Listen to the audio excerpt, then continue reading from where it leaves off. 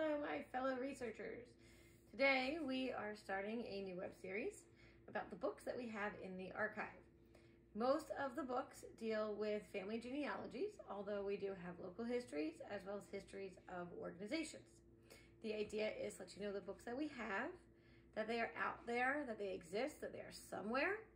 Some of them you may be able to find digital copies of online. Some you might be able to find on a website for sale that you'll be able to buy and put into your own personal library collection on your family.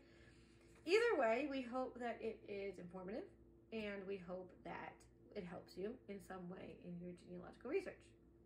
Well, noting that most of the books that we have are old. I mean, some date back to, the 1800s, late 1800s, middle to late 1800s.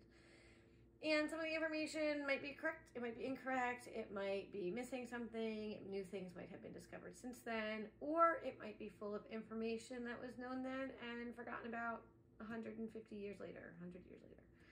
So, either way, it's for informational purposes. Just to know these books are out there, that they exist, and it might be worth tracking down, especially if you are up against a brick wall. Might give you some information that you just cannot find for whatever reason anywhere else. The books we're going to talk about today, we have about 35 of them at the archive.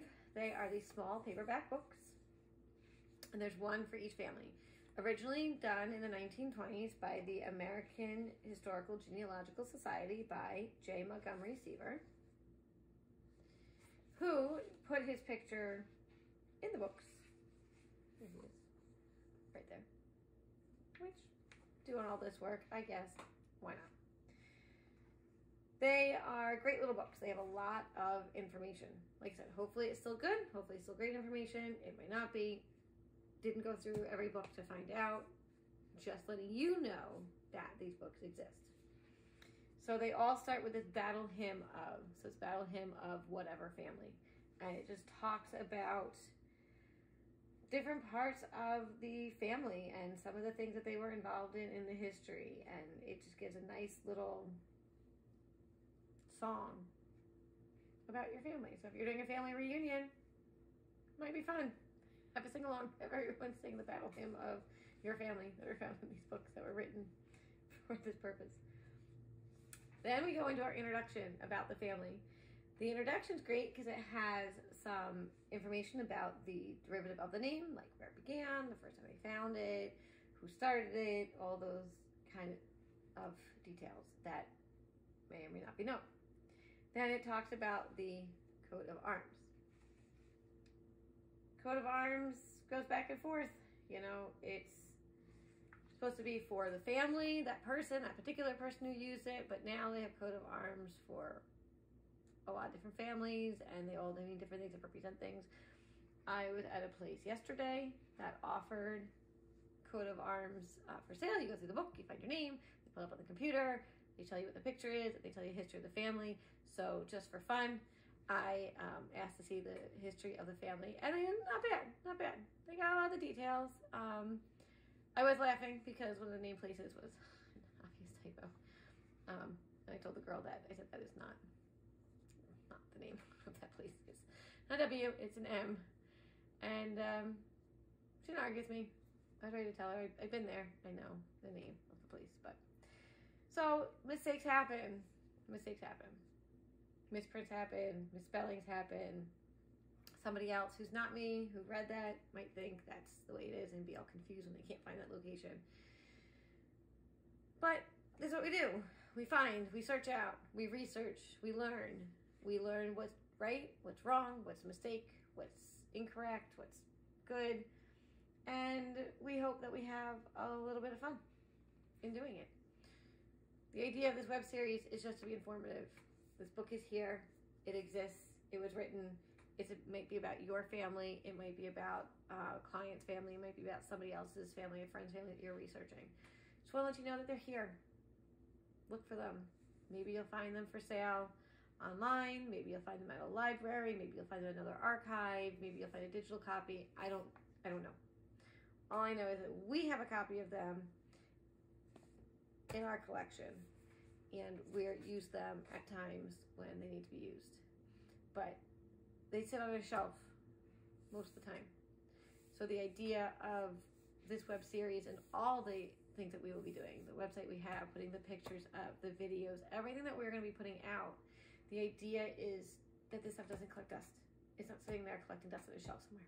We are using it and we are sharing it. We are putting it out there and we are letting you know that it exists. And we hope that it helps you on your genealogical research.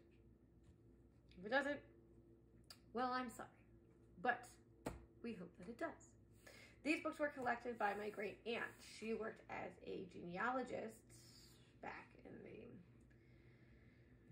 I don't know, 70s, 80s. I have letters from people asking questions and her replies to them about their families. So she had a collection of books, and that's what she used because we are talking about the days before the internet, and she spent a lot of time getting dusty and going into the archives and finding books and tracking things down. And she would go to yard sales and estate sales and any other sales that she could find, and she would buy these books. So the majority of the books that we have were hers, and they have been sitting since she collected them. And now I am taking them and putting them on the internet because, quite honestly, I think if she was around today, she would have loved the internet and she would have loved all the archives. And I think that her and I would have spent hours and hours and hours going through and doing research and me showing her how to use a computer. And I think it would have been her sitting next to me doing these videos. So here we are, talking about the books that she collected, bringing them to light, bringing them back to you, hopefully that they can help you. So the families that we have books for are the Allen family, the Baker family,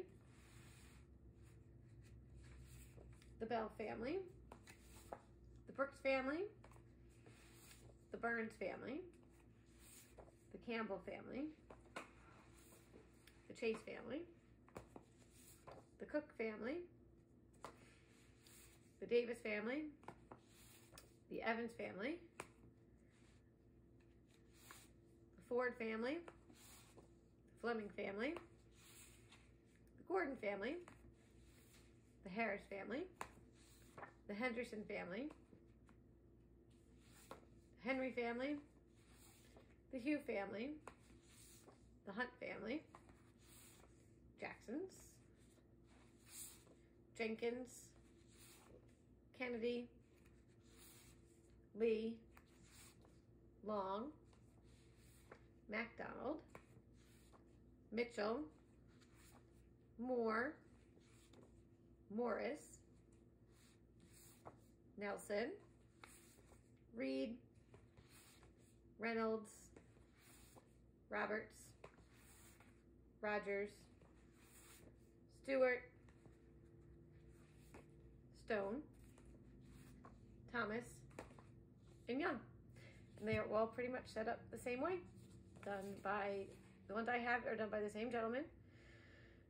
And they have the battle hymn, and then they go into the introduction, and then they go into the ancients of the family, and then they go into the genealogy of the family.